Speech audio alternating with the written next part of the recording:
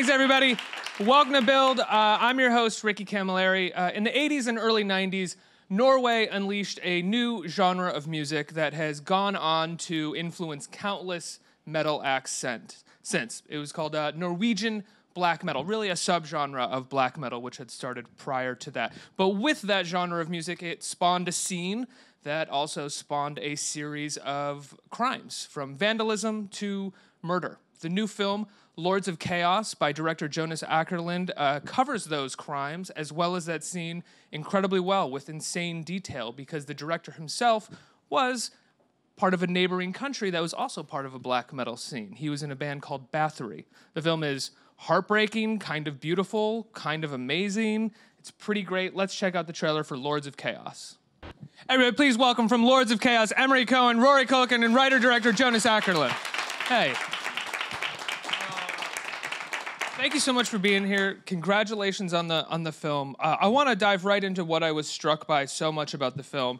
A number of things, but mostly was your ability to sort of deconstruct the myth or the idea that we would have about these guys and this scene, and to make them kids, to make them confused kids and kids who weren't necessarily in control of everything they're doing. I think a lesser filmmaker or someone who just revered the scene would make something that reveled in the myth of black metal and in the myth of darkness and gore and mayhem, and you find this way to sort of just show that they were confused, scared, stupid, kind of crazy kids. Was that your intention going into the movie initially?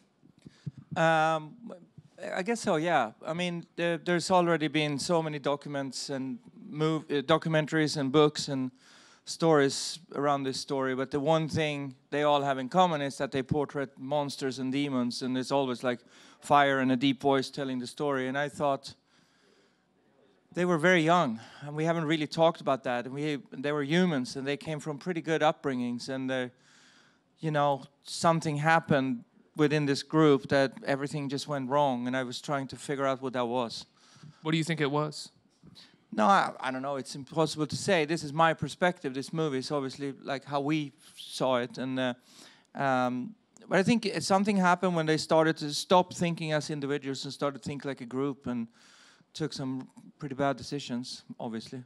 You make reference, I believe, twice. You call out the movie, not call it out, excuse me, but you reference the movie Dead Alive, the Peter Jackson sort of gore film from the mid-90s. And I'm not sure if that was just there because someone would be watching it, but what I saw that was this juxtaposition between the fantasy and the fun idea of what gore was, and then the reality as to what happened to them and what they were actually living. Was there any reason for it, or was that just what they would be watching? It's part of the era. You know, it came from, you know, a lot of dark music and a lot of dark movies, and, you know, that sense of humor was there. But, I mean, obviously these kids couldn't really separate the fantasy from the reality, but I don't think it had anything to do with those movies. Oh, no, I don't either. Excuse me. I wasn't trying to blame Dead Alive at all. Roy, can you talk to me about Euronymous, this character that you play, and any sort of information you were able to dig up about him? I mean, I know that Jonas, maybe you didn't know him you didn't know him at all, right? So what sort of research did you do to find out about this character? With Euronymous, I mean, I spoke to people that hung out with him at the time, and you know, there's so many photos of these guys. They were really good at documenting themselves. So it was a lot of photographs, and Jonas even made a picture script. There was like a 400-page script, and every scene, 600, excuse me, and every scene was assigned like a photo that sort of represented, you know, from that time. That so there was a lot to work with, and you know, at first it's sort of hard to keep track of all of these characters with names like Hellhammer and Necro Butcher and, like, you know, things like that. But once I got to, you know, it was the photos that was the most important to me. Because when Euronymous was posing in the photos, he was trying to look scary and he was trying to look evil. But when you would see him in the background of the photos, he was like a little sweetie and he was like giggling and stuff like that. So it's like interesting to try to piece that together. You know what I mean? What he wanted to show the world, and then what he really was, which I think was just like a bit of a sweetheart. I don't know. And like a bit of a rebel rouser. He wasn't expecting this to go as far as it did. Right. He was, you know, he self-proclaimed leader of you know, Norwegian black metal, and you know, there's something fun to that, you know, moving heavy things without lifting a finger, and, you know, things like that. I don't know, it's pretty fun to have a a crew of giant long-haired dudes to do your bidding. You know, I'm into it. Jonas, you've been trying to make this movie for a number of years, right? Yeah, in different forms. I had the idea way back that there's something special with this story, and I wanted to kind of like capture that somehow in a movie. But then I've been like on and off for like almost 15, 20 years thinking about this. But I seriously started thinking about it like 6 years ago when I started to write the script. So, and it's been a pretty long uphill journey to get it made, to be honest. Was it something that was personal for you because you were part of a black metal scene? Obviously not in Norway, but nearby Sweden. Yes and no. I mean, I think I went through what a lot of other people went through with this story. This story kind of grabs you, and you. A lot of people out there think they own this story. They think it's more important than them than anybody else. It's really one of those stories that people are very sensitive about, and I was the same before I realized it's just a story that we kind of seen before. It's a true crime wayward youth story. Yeah, but in a weird way, it grabs a lot of people. There's a ton of people who wasn't even born when this happened that has a lot of opinions about it and think they own it. It's like their story. So in a weird way, it grabs you, and it grabbed me for sure, definitely. Emory, you play Varg, right? Varg. Vard or Varg? Varg. Varg with a G. Thank you. Sorry. Who is the lead singer of Burzum and ended up going to prison for the murder of Euronymous. You have a lot more that I think you can work with in terms of research. He releases videos on YouTube all the time now. Yeah. Did you want to look at those, or did you want to think of this I character? watched a couple of those, but I really was more interested in getting a sense of him as a younger guy, because also in his videos now, like you said, he's gone to prison. He's seen as someone who's as a murderer essentially, and so it's like that's a different human being, I think. And that documentary Until the Darkness Takes Us was the one. It's a documentary about this. I had watched that years ago for pleasure and stuff. And then the one thing I took from Varg, I was watching him in prison. He has this kind of strut, he has this weird kind of strut that he does, and this weird kind of way of sitting. And that was what I got most from the videos, you know what I mean? Because also you gotta discount, you as an actor, you gotta figure out how to make it personal for you, And for me, there's nothing about going hail Satan and stuff that's personal to me, So I had to figure out what was different. I had to make all that like a different thing in my head anyway, Yeah, there is also the idea that he may be a completely different person after having murdered somebody. There's the toughness that you think you are, and the shell that you put up when you're threatening to do something, and then afterwards you do it and you recognize the consequences of it. Yeah. You could be a completely different person. Yeah, well, but also I think... think... That he is. Like, but I think the character in the film grows into the person who then becomes putting up the tough... he doesn't just start by burning down churches. He starts really as a super fan who's going up to Euronymous in what was it, a donor shop or something, and he's like Scorpions patch, right? Yeah, exactly. Yeah. He wants to be one of the guys, and that person to then becoming one of the guys, which he takes very seriously, to then burning down churches, to then who he is after he burns down the church. That's a different person too, I felt. So there's a lot, I was focused more on that period of his life, and not what he's saying now. I don't think it's a spoiler to say, because it's based on a thing that actually happened, that there is a murder in the movie, a couple, and you play a character that gets murdered. And I think in what I think is one of the most harrowing murder scenes I've ever seen committed to movies. I think you did such an amazing job taking us completely out of any of the fun gore myth that black metal may have and say, no, murder is real. This is what it looks like, and this is how it affects somebody. And you guys, your performances in that scene, it's really hard to watch, and it's important that it's hard to watch. Can you talk about shooting that? Yeah, I was. That was the one scene I was sort of concerned about, and we sort of saved it till the end. And Emory comes bursting through my front door, and he's really intense, and he's tearing up, and and sort of threw me off, but appropriately.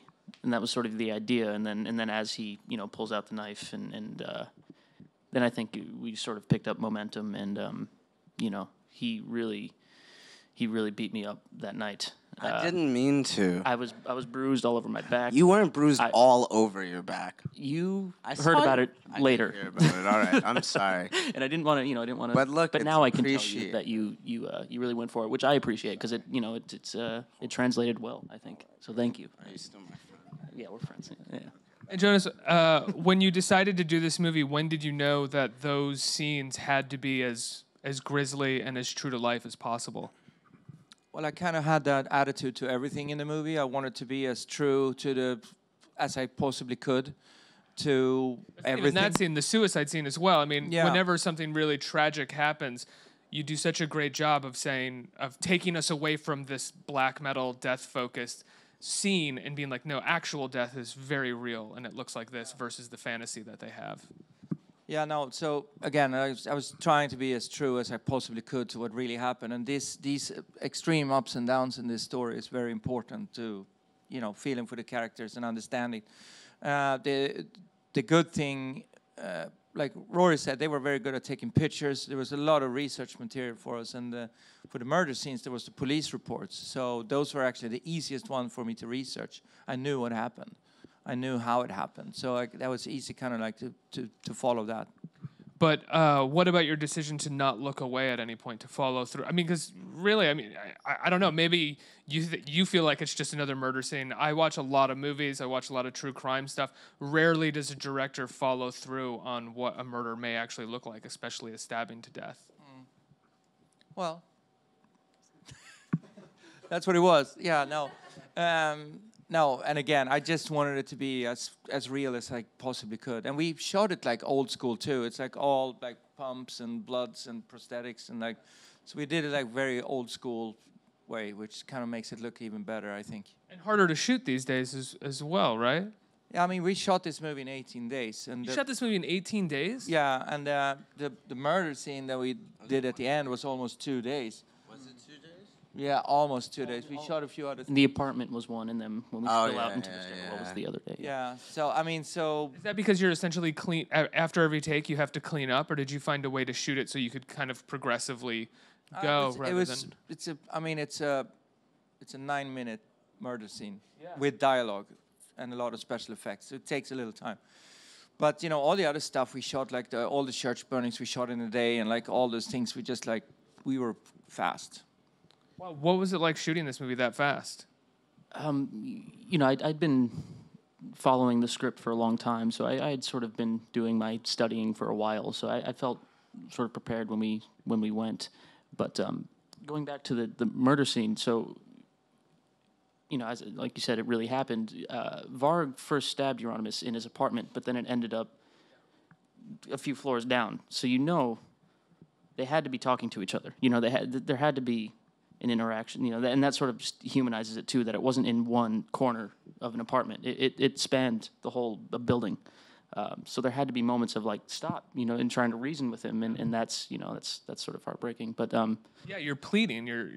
he had to. It's an incredible moment. Right. Yeah. It's heavy stuff. Yeah. Yeah, absolutely. What was that like? What was it like shooting that for you? For me? Yeah, just being the monster. Yeah,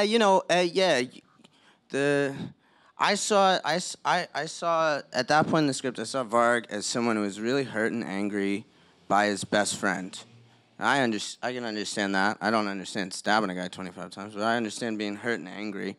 And then, the rest of the stuff, I mean, this is what we do for a living, you know what I mean? And like Jonas said, the way it was old school, the way we were shooting it, and it was also technical sometimes because of that. And so, I mean, it was definitely a harder day for Rory. I could have a little bit of enjoyment. I mean, not enjoyment, but I'm acting. So, I realized that this is imaginary for us. You know what I mean? And I wanted him to be hurt. I thought Varg was hurt at that point. I didn't want it to just be this angry young man coming to wreak havoc. I wanted it to be kind of more like a hurt little boy acting out towards his childhood best friend. Like when you would get into it with your best friend, like all of a sudden you would like maybe shove the guy or maybe even like punch it or something, and you felt horrible, except times, a lot more. I think that's the kind of the end interpretation we get of Varg that actually lasts into potentially who the man is now, which is a kind of like a little boy desperate for attention that's somewhat narcissistic and always finding an angle to get the attention that he's looking for. Which well, that's what was what with the burning down the churches. You know, I think the way I saw it, I think Varg knew that Euronymous wasn't serious, but he wanted the attention of being the true, you know, the true guy in it. You know. I think that was more for attention than to really, you know, burn down a church, you know, one of the things that I think your movie does that oftentimes isn't done when people talk about this is people end up in some ways, whether they mean to or not, kind of celebrating Varg, even though he's a murderer, because he becomes representative of how authentically black metal he is by having followed through in this. But your film celebrates Euronymous. Your film is about the accomplishments of Euronymous in a lot of ways. When did you realize that was kind of your way in, and that was the angle, the approach that you wanted to have?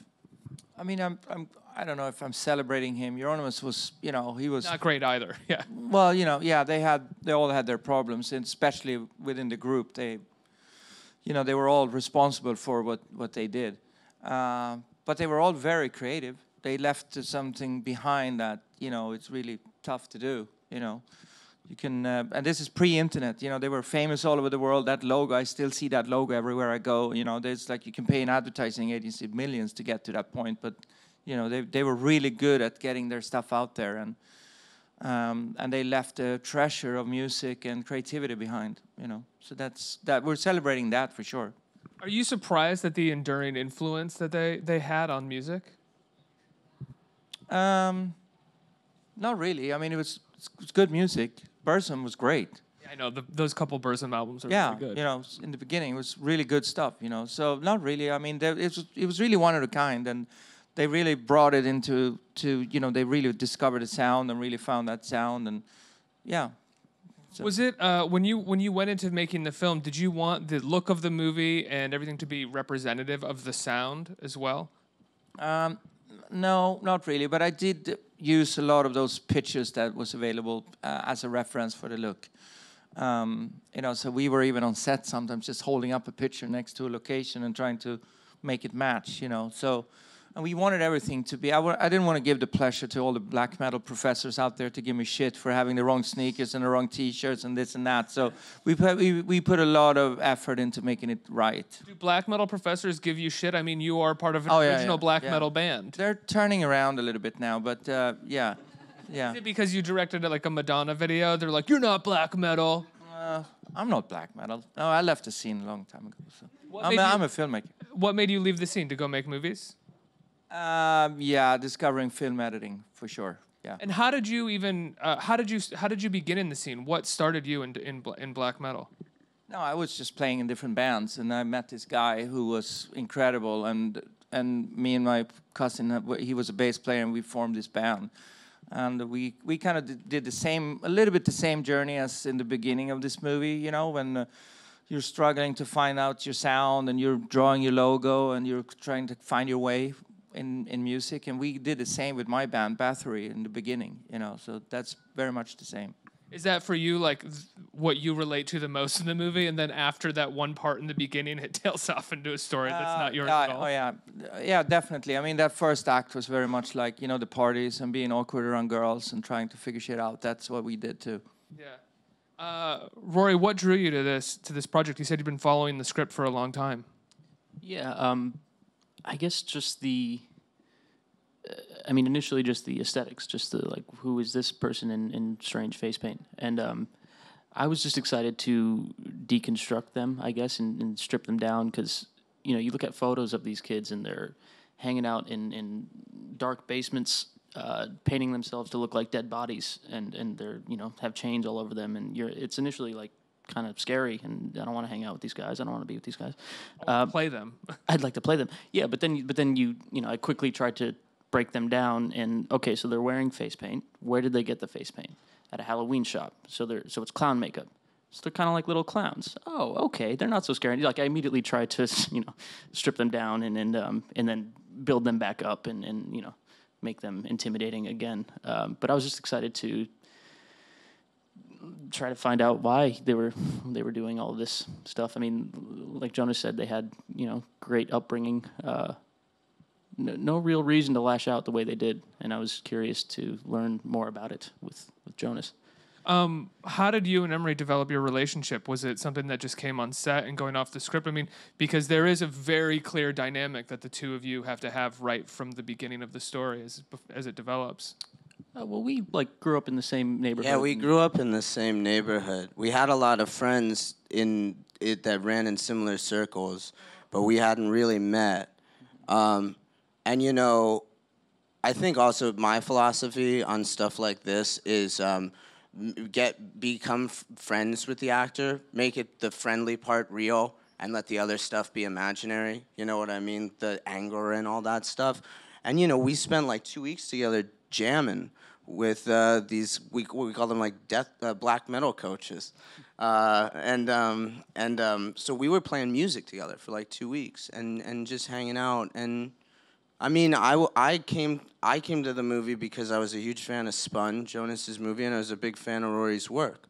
So for me, it was like I wanted to work with Rory, man. And it's like what he was saying, like the more friendly you are, the more you get to know each other, the harder you can go at each other when it comes to exactly. When they call cut, you're not going like, Jesus, are we? Right. Do you hate me? Right. Yeah. Right. We gave each other permission to, and he took advantage of that. Who were your black metal coaches? It was a Hungarian band called Bornholm, and they gave us lessons. We had one day off a week, and we would go to rehearse with them on that day off. And even aside from the music, they would help us with just advice. Like they told me to look at myself in the mirror a lot. You know what I mean? And just pose. And it's interesting because these guys are, they have long hair and they wear makeup, but they're ultra masculine. And for them to say, pose in the mirror, it's just kind of like jarring, and it just made it even more fascinating. So I spent a lot of time in the mirror. Posing? Sure did. Yeah. What kind of poses? Oh, nice. Okay, evil yeah. poses, Evil poses. Yeah, it's been evil a while, poses. I'm a little rusty, but yeah. I think we have time for a couple audience questions. You have a microphone. Hey. Hi. I was wondering, you guys premiered at Sundance. What was that experience like? It was great. Sundance, they have all these great movies going on, and we were kind of the weird kids with the church burning movie. But I think it went well. I don't know. Yeah, no, it was great. It was really the first time we showed it. We've done a lot of festivals now, and it's. I think it works really well in festivals. People go because they love movies, and it's been. I think we've done over like 40 festivals at this point. The last year, yeah. You've done 40 festivals with the film? It's been a lot of festivals, yeah. Wow. Emory brought up Spun, and you were here just a couple weeks ago with Polar. You're clearly drawn to extremes, whether it's darkly comic extremes like Spun and Polar, or just extremes, dramatic extremes. Where do you think that comes from? And also being a former black metal musician. Well, I do other stuff too. Oh, what are the nice things that Jonas? See all my nice stuff. Yeah.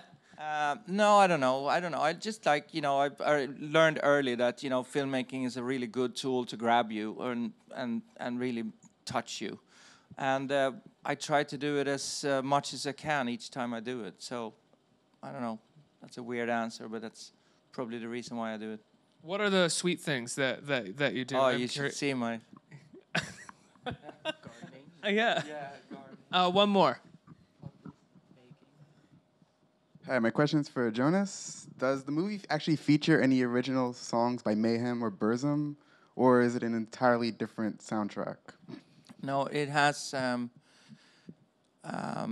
11 Mayhem songs in the film.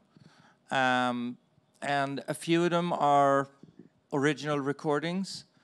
But right. I don't know if you've seen the movie, but in the beginning of the movie, they're kind of like rehearsing and they're not playing that well. So we had to re-record them to sound a little bad, like they're learning their instruments. We had to re-record a few to make it sound live. All right. And then eventually they became better and better, and some of them are original recordings. We don't have any Burzum music in the film. There's no room for it, really, so we don't have any of that. All right, thank you. Guys, congratulations on the film. It's a wonderful achievement. I think it's the best this story. You said it, as you said, it's been told. I think this is the best that it's been told, and it probably ever will be. It comes out today, right? People can see it today. Yeah. Yeah. Everybody, give them a big round of applause. Lords of Chaos. Let's hear it.